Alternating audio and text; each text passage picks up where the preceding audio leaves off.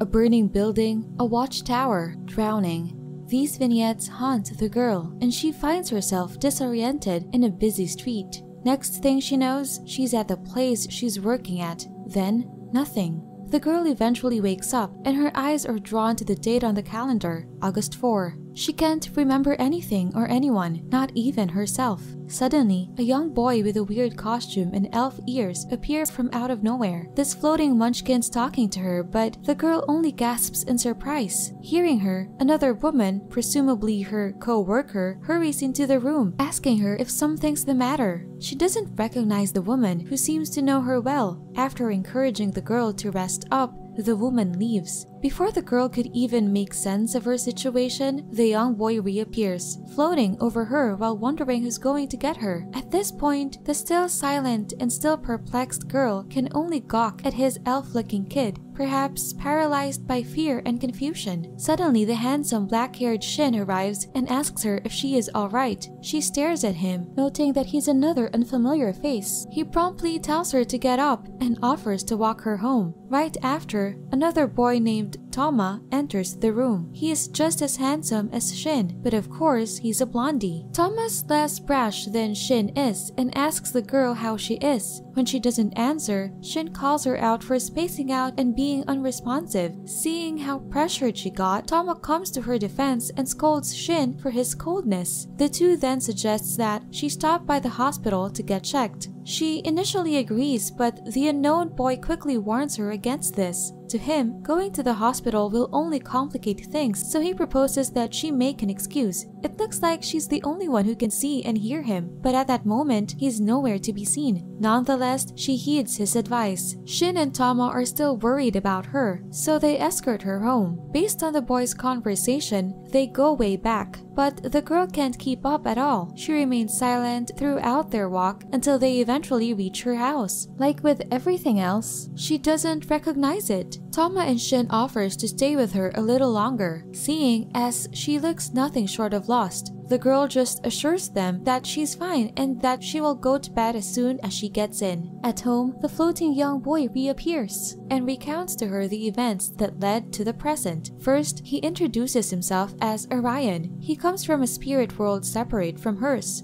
Orion then tells her that she lost all her memories before August 1st. He confesses that when he came into this world, he bumped into this girl's spirit, causing her memories to vanish. In place of her lost memories, the young boy, Orion himself, is trapped in her soul. He apologizes and assures her that he will do his best to help her regain her memories. Fortunately, Orion tells her how to retrieve it. By interacting with people she might know, she will gradually regain her memories. However, if she stays at the hospital, she won't be able to interact with others and eventually lose the ability to eat, sleep, talk, and even breathe. Later that night, Orion wonders whether Tama and Shin work in the same place as the young girl. That would explain why they showed up earlier. If so, he wonders if they are starting to suspect her. To move forward with their plan, the young girl and Orion both agree that she should continue her job. She organizes her thoughts and improvises a plan to avoid suspicion while working at the cafe. First, she searches all the contacts in her cell phone's data but finds only 5 contacts. For some reason, almost all of her previous data were erased. Fortunately, all of her work contacts are still there. Staring at the picture of her with her co-workers, she worries if she will ever regain her memories. Meanwhile, a man with long green hair and a crazed look stands outside the young girl's house. He laughs manically, breaking the silence of the dead night. The next day, the young girl wakes up and is greeted by Orion. He asks her if she remembers anything from the previous day, to which she answers yes. Relieved, Orion urges her to hurry as she will be late for work. The young girl hurries to her workplace, Meido no Hitsuji. 3 women outside the cafe stare at her as she enters the place. The cafe manager Waka welcomes her and Iki, a workmate. Waka orients them on the things to be done that day and reminds them that if some customers are rude to the female staff, they must report the incident to him immediately. Why, you ask? So he can kill them, of course. With that odd speech aside, Waka instructs his employees to do well for the day. Once the boss is gone, Iki openly stares at the girl and asks if she is alright. As always, she gives short short responses while Iki maintains his very intense stare. She is confused by his gaze, and even Orion comments that he has been looking at her real creepily. As the cafe opens, the girl is having trouble working. She doesn't remember how to do her tasks. Orion guides her through some of her duties, but he can't help her make a parfait. Luckily, Iki demonstrates the process to her. While doing so, a memory fragment returns to her, an instance of Iki helping her make a parfait. Uncomfortable with the situation, she steps away. However, she accidentally knocks the glasses and wounds her finger. She is unaware that the three suspicious girls are watching them. Iki treats her injury. Afterward, he tells her that, unlike most women, she seems to be not affected by his gaze. Interrupting the awkward conversation, Kent, a co-worker, enters the employee's room and is greeted by the two. Iki leaves them to return to his work. Kent starts a weird conversation about the poly effect, or more simply, clumsiness. He prides himself on how he talks logically and insists that the young girl go home and rest. However, she explains to him that she wants to get used to her job and wants to stay. Kent explains the situation to Waka, and he allows her to remain and learn her duties. As the hours go by, she gradually grasps her job and provides a good work ethic, leaving her satisfied for the day. On the way home, the young girl chats with Orion about her day's progress. Suddenly, three girls corner her. They are the three girls present at the cafe earlier. They accuse her of breaking her promise. This triggers a memory from the young girl. A girl holding a pair of scissors unhesitantly cuts off her hair. Upon remembering it, the girl trembles in fear. She loses consciousness and falls to the ground, but not before seeing a beautiful woman with blonde hair staring at her,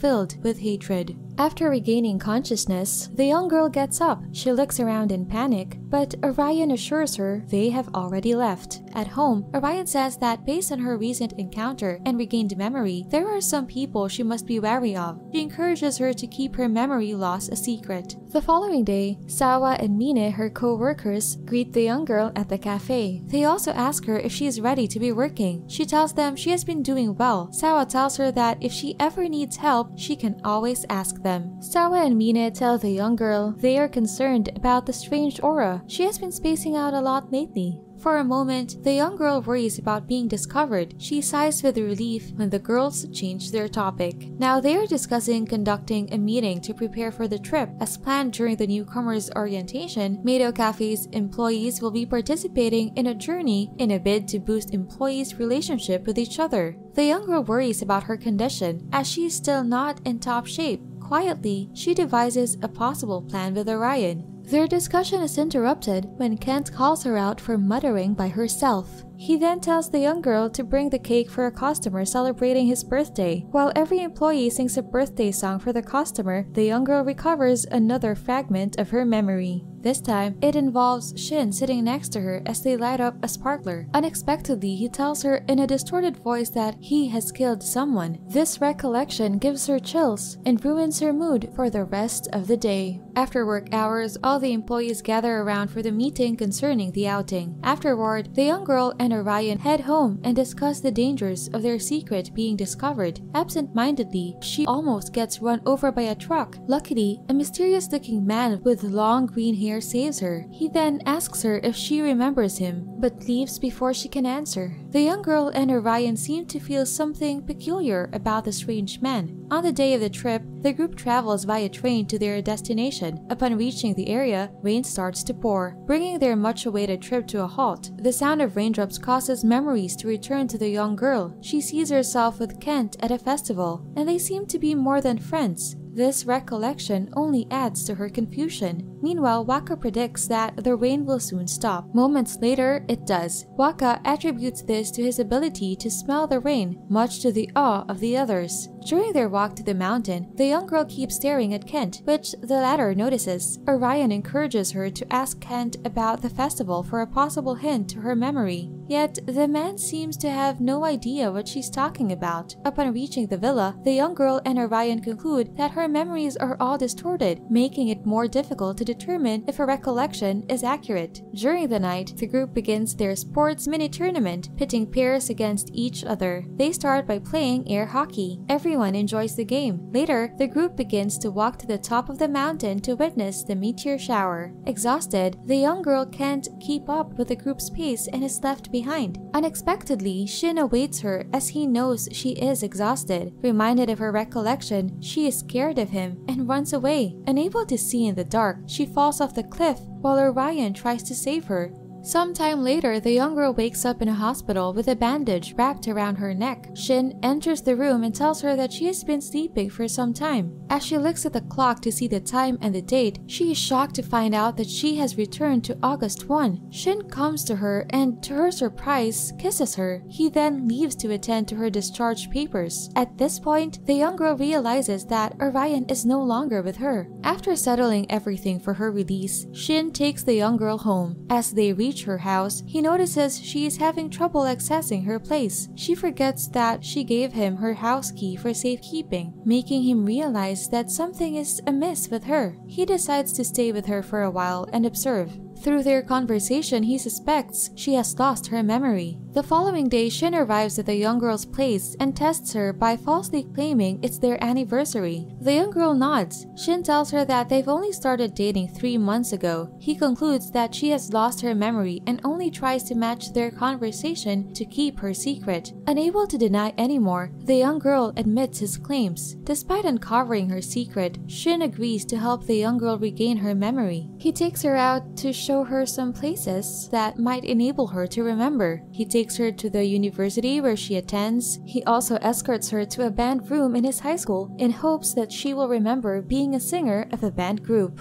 Frustrated, Shin tries to kiss her. However, the young girl dodges him. He realizes he's just a stranger without her memories of their relationship. Shin informs their friend Toma of what has happened, and the three meet in a restaurant. Toma and Shin introduce themselves to the young girl and tell her they had been her childhood friend. They tell her stories of their youth. Shortly after, she decides to return to her daily routine to regain her recollection of her past, and both Shin and Toma agree. Afterward, Shin escorts her to work. Upon arriving at the cafe, the young girl notices that her manager, Waka, has a different personality than what she had known, furthering her confusion. Later that day, the young girl asks her female co-workers, Sawa and Mine, about her accident. She soon discovers an entirely different story from what she could remember. She learns that the trip to the island has happened, but the meteor shower never did. Another fact is that Iki and Kent are not employees of their cafe. Unable to comprehend everything, she plans to ask Shin about the accident. After work, the young girl makes her way home. Coincidentally, she meets the green-haired man. According to her co-workers, this man joined her search party when she fell from the cliff. They chat for a while, but the squealing sound of a train passing by covers his voice, and the young girl cannot hear his words. Shin appears and runs to her. Meanwhile, the man disappears. As the young girl and Shin sit by the park, he admits to her that her amnesia is taking an enormous toll on him, which he had not expected.